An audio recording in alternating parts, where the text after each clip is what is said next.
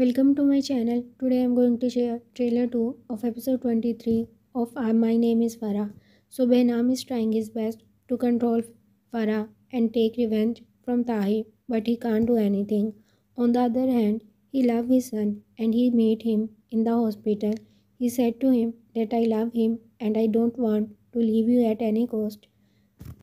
This makes Behnam's son very sad, and he said to Farah that you are not a good mother because you want to separate me from my father.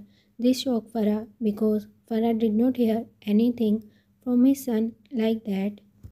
On the other hand, Farah is trying her best to escape from the net of Behnam.